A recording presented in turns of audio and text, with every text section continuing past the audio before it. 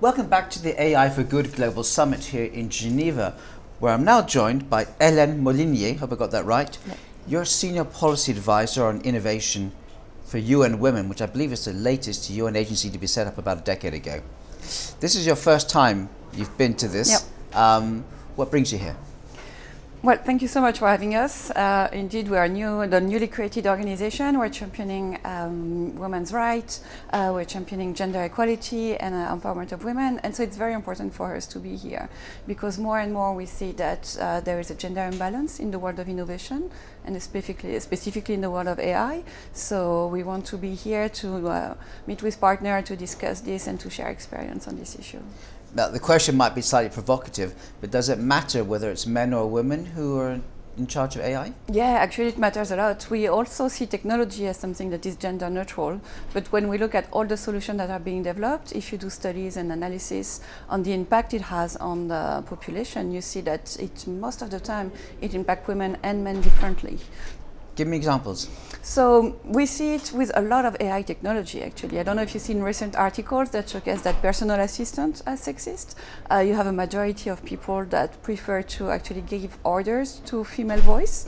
You see that a lot of the response that this personal assistant can give sometimes are actually being designed by men. When you ask sexual question, or if you are asking questions about do you fancy me, do you like to be my girlfriend, you see the response that it provided that is actually quite shocking. Instead of having the personal assistant that is more educative about the response and explain about gender equality, you see things that are responses like, oh, I'd blush if I could, and UNESCO has just done a publication on that. And more importantly, what we see is that the response it provides are different. Again, if you are a man and you ask Siri to find Viagra for you, they can give you lots of direction. If you're a woman and you ask, where can I find contraception, it won't give you any answers. So we see a lot of bias like that. We see that, for example, Amazon did AI pilot to try to use machine learning for screening resume, and basically the machine trained itself because of the data it was using to identify what was the best candidate, and the best candidate at Amazon is a man.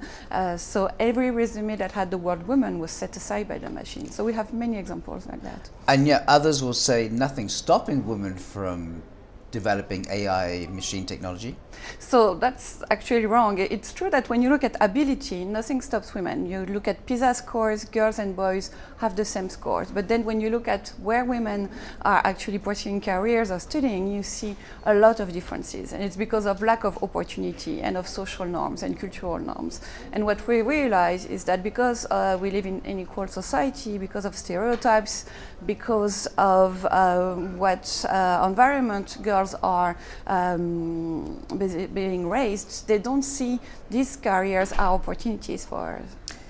So I think we talked earlier before this interview that you created a new initiative called Gender Innovation Principles. Yes. So that's something we created with 30 partners from both the public and private sector, basically to try to see what are the solutions that we can concretely bring forward. Because if the issues are social norms, it's actually changes that need to happen at the government level, in the business world, in the education world. And so this principle can be embraced by any kind of organization.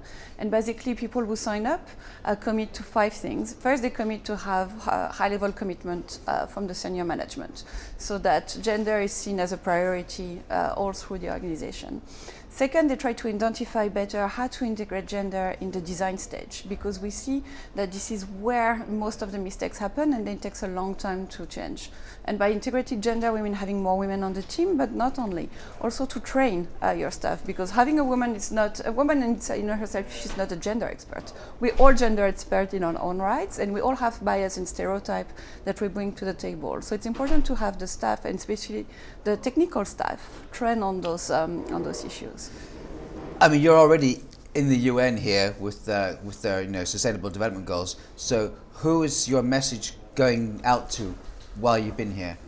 So our message is really across sectors, and I think that's really important that we look at the research world, we look at the private sector, we look at government, because as I said, it's not something that one single entity can fix, and we all can have impact in our different circles. So as you leave here and go back to your offices in New York, are you more confident than when you arrived, or do you think you made some progress today? No, I am. I mean, every person I talked to and every person that saw my presentation came back to me to say, oh, we had never seen also these issues being discussed through that lens. So I think it's one of the presenters talk about be bilingual, and I think it's very important that the world of social science and technology meet more often and that we have those discussions. Okay, very interesting. So that was Héléne Molinier from UN Women, based in New York. Thank you very much for your time. Thank you so much.